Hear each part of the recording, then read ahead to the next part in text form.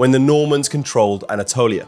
Yeah, I know you see the title and think, he's a bit lost here, and you're not entirely wrong. Roussel was a French knight who was in the employ of the Basilius in order to beat back the Seljuk Turks. But on one successful campaign, he turned to his men and said this: "Lads, gonna level with you. Don't really fancy being led by the same idiots who led to the defeat at Manzikert." And with a great cheer, he planted his flag in northern Anatolia. And hey presto, we got another Norman kingdom. Those guys got everywhere.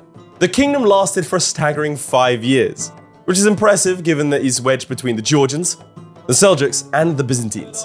Stunning victory after stunning victory is what kept the princedom alive, until it could only be ended by the likes of Alexios Komnenos, arguably one of the best Byzantine emperors to ever wear the purple. So what do you think? Does it surprise you to find out that the Seljuks and Byzantines united